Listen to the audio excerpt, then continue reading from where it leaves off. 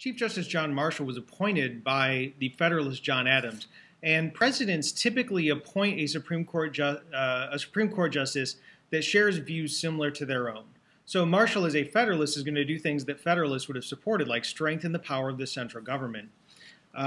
This is an important note to remember for future presidents as well. Even though the Senate has the power to confirm a Supreme Court nominee, the president often supports somebody and appoints somebody that shares views similar to their own. So Marshall is going to be supporting a strong national government, and we can see that through many of his decisions. In one example, Givens versus Ogden, he rules that the federal government can only control interstate commerce. In Dartmouth versus Woodward, he upholds the sanctity of contracts so that state governments can't get out of a federal contract.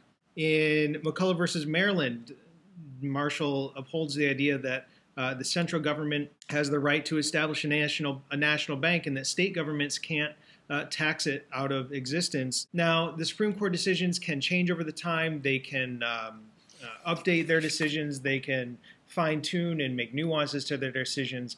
But without the Supreme Court case of Marbury versus Madison, Marshall would not have been able to set the precedents and the principles that he does in this time.